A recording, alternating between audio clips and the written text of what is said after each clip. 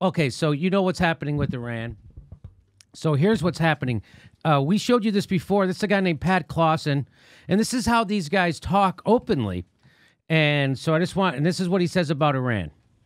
I frankly think that crisis initiation is really tough. Crisis initiation.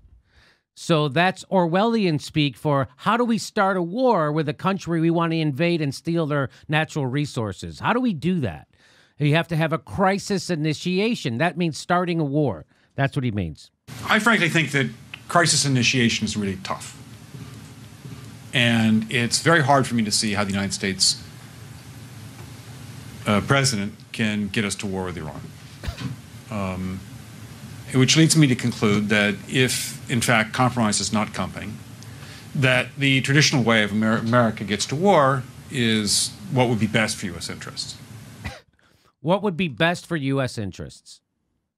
Not someone's attacking us, someone's threatening us. Hey, what's best for our interests? We could probably get more oil out of Venezuela if we invaded it. Hey, we could probably get more oil out of Libya to our American corporations. It's in our interest. We could probably put some military bases in Libya, too, if we invaded. Same thing with Iraq. So that's what he means by in our interests. So he's saying, how do we start a war? Some people might think that Mr. Roosevelt wanted to get us into World War II, as David mentioned. You may recall we had to wait for Pearl Harbor. Some people might think Mr. Wilson wanted to get us into World War I. You may recall he had to wait for the Lusitania episode. Some people might think that Mr. Johnson wanted to send troops to Vietnam. You may recall we had to wait for the Gulf of Tonkin episode. We didn't go to war with Spain until the until the Maine exploded. And may I point out that Mr. Lincoln did not feel he could call out the Federal Army until Fort Sumter was attacked, which is why he ordered the commander at Fort Sumter to do exactly that thing which the South Carolinians had said would cause an attack. And we didn't go into Iraq, the first Gulf War, the first time, until there were reports of soldiers throwing babies out of incubators on the ground and letting them die. And we didn't go into the Gulf War the second time until there was WMDs everywhere in Iraq. And we didn't go into Libya, and then we didn't go into Syria until just one made-up reason to go into a war. One lie after another for war. Another false flag after false flag to go into a war. Again, it doesn't take a... This is on the internet. This is out there. That's the Washington Institute for Near East Policy. So if, in fact, the Iranians aren't going to compromise, it would be best if somebody else started the war. One can combine other means of pressure with sanctions. I mentioned that explosion on August 17th. We could step up the pressure. I mean, look, people, Iranian submarines periodically go down. Someday one of them might not come up. Who would know why? They're laughing about how to trick a country into a war. That's who these people are. They're psychopathic, bloodthirsty maniacs who who think dead bodies equal profits. Because they do. That's who these people are. That's who Washington, D.C. is. And that's who the news media is. And here's the guy. Here's Pompeo. Listen to them. But in terms of how you think about problem sets, when I was a cadet, what's the cadet motto at West Point? You will not lie, cheat, or steal, or tolerate those who do. I was the CI director. We lied, we cheated, we stole. It was like we had entire training courses. Yeah, that's all we do is lie, cheat, and steal. We have tried to check come.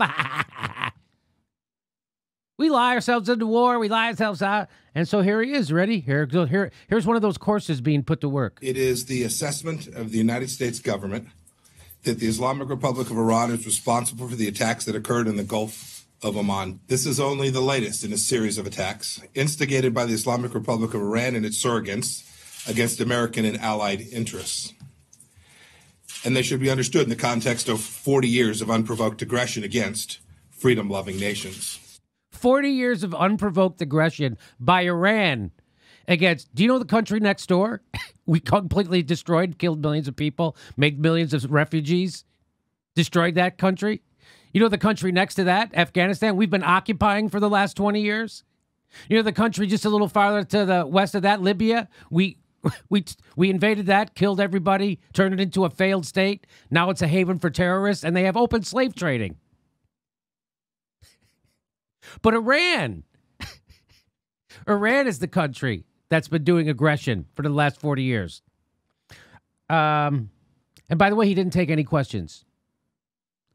So the big guy who admits he's a big liar in public didn't take any questions after he said that we got to go. Oh, and here's Ben Norton. Gee, Mike, this sounds awfully familiar, doesn't it? And he links to the 30-year anniversary of the Tonkin Gulf Lie, launched the Vietnam War. So the Gulf of Tonkin, that was how they got us into Vietnam. They said they attacked us. Didn't happen. Max Blumenthal says, well, remember the Maine? Yeah. Operation Northwoods, Gulf of Tonkin, Kuwait incubator babies, Saddam's WMDs, Gaddafi's soldiers, Viagra spree, last messages from Aleppo, Doma, burning aid on Colombian Venezuelan bridge, and now today's attacks in the Gulf of Oman. All bullshit. Because who's the terrorist? The terrorist is the United States. Who's the terrorist? Saudi Arabia and the United States. Those are the terrorists. This guy says, Secretary Pompeo must explain why would Iran target a Japanese registered vessel? So what they said was Iran is trying to screw with the Japanese oil tanker. Why? Makes no sense why they would do that. So he says, you must explain why Iran would target a Japanese registered vessel while Japan's Prime Minister Abe is conducting a state visit in Iran.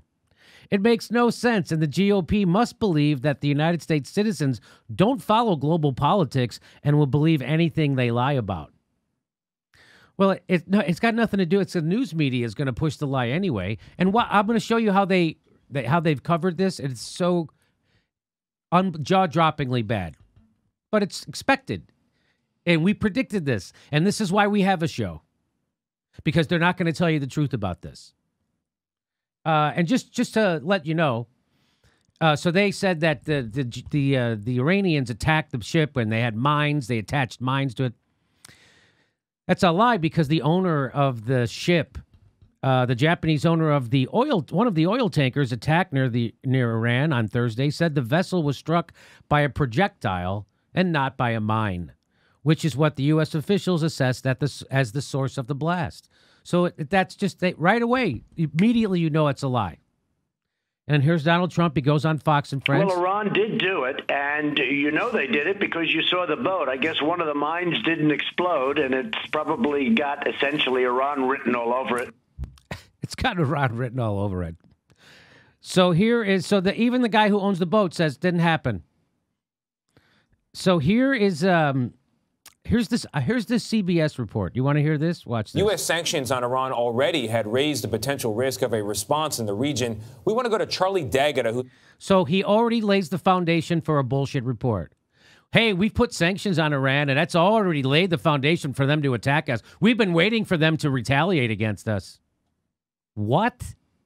That's how you start the story? Who told you to start it that way? Who told you to write that? Who said write it that way? Along the Gulf of Oman with why this area is such a flashpoint. He's reported already extensively from the Middle East, and he's there again this morning.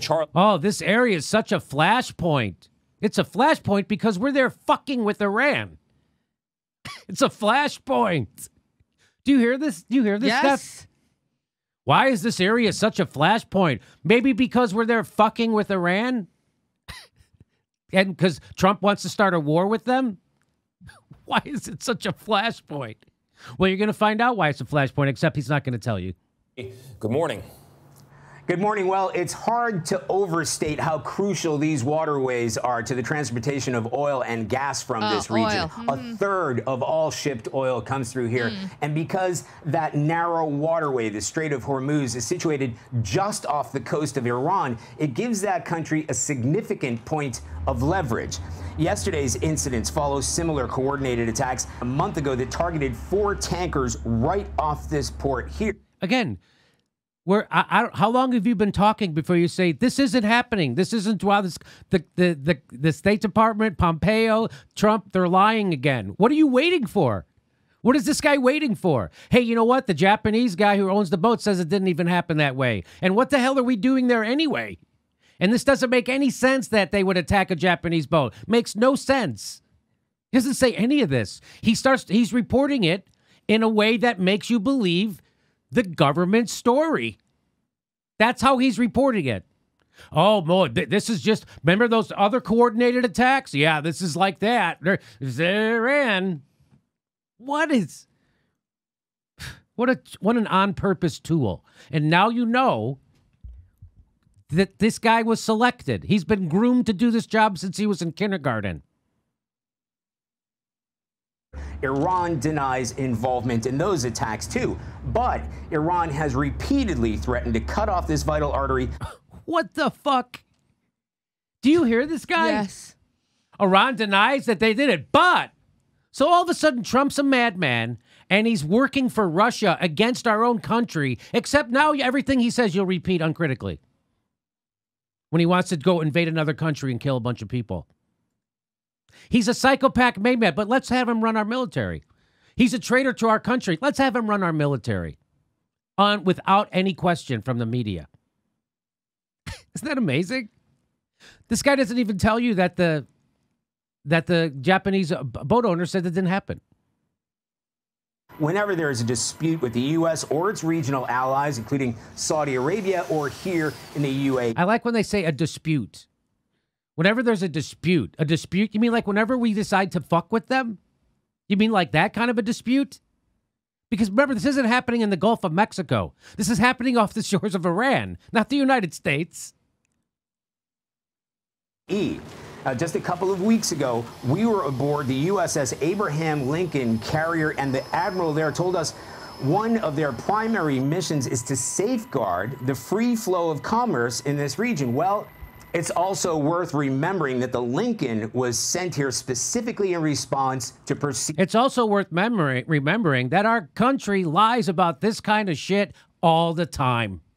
That's what it's really worth remembering, you fucking tool.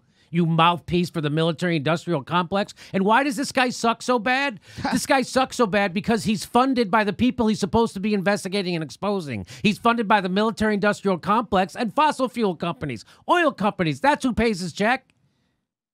That's who funds CBS News. And war sells, baby. Trump and war sells. What a shit job this guy's doing. Iranian threats. But it hasn't proven to be much of a deterrent. Michelle? All right. It hasn't proved. So he's just told you that Iran has been doing this. That's what he just said. Fake news happens on CBS, NBC, and ABC and CNN every day. That is fake news. That is propaganda for war by the military-industrial complex-funded news organization. It's just a propaganda arm. You're never going to get the truth about the war from CBS or NBC or Rachel Maddow or CNN. Never.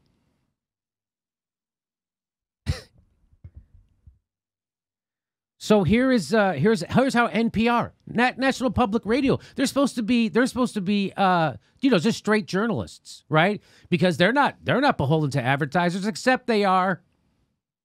How many commercials can you run for a fucking bank and still call yourself public radio? Apparently, the number is endless. You ever turn on public radio?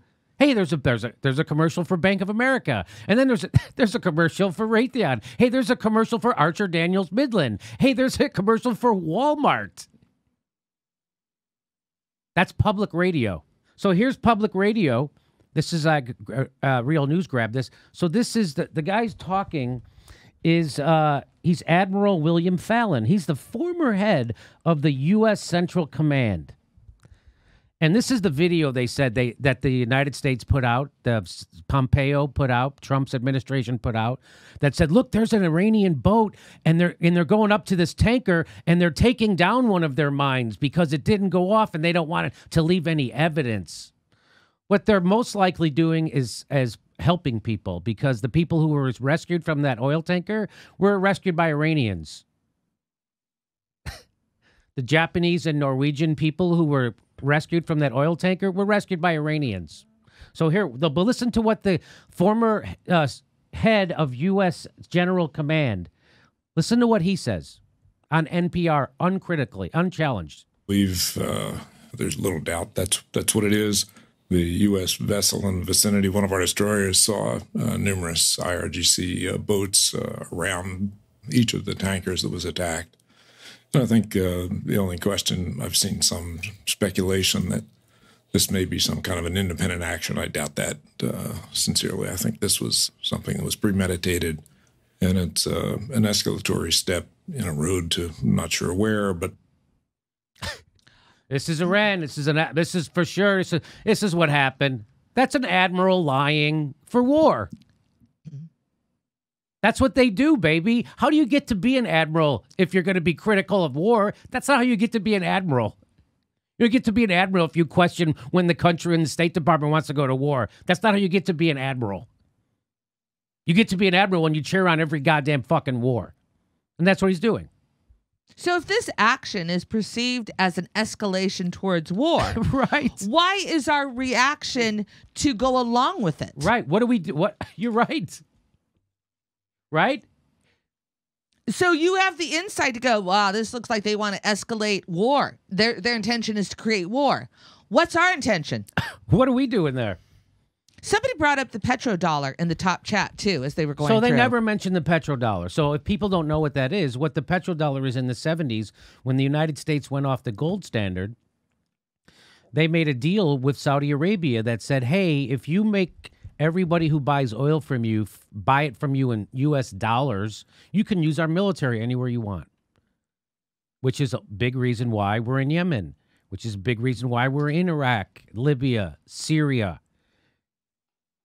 Okay? This isn't, not making this up. John Kerry admitted this in front of the Senate testimony, which we've played on this show.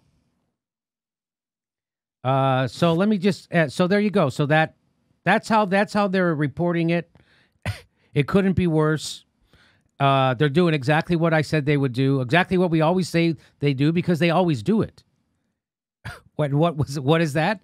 Well, they lie about war. They lie about war. And guess what they're doing? They're lying about war.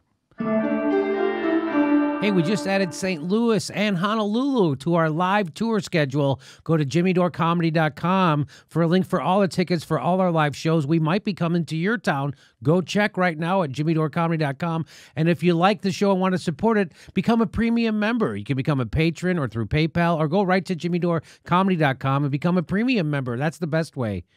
We'll see you at a live show.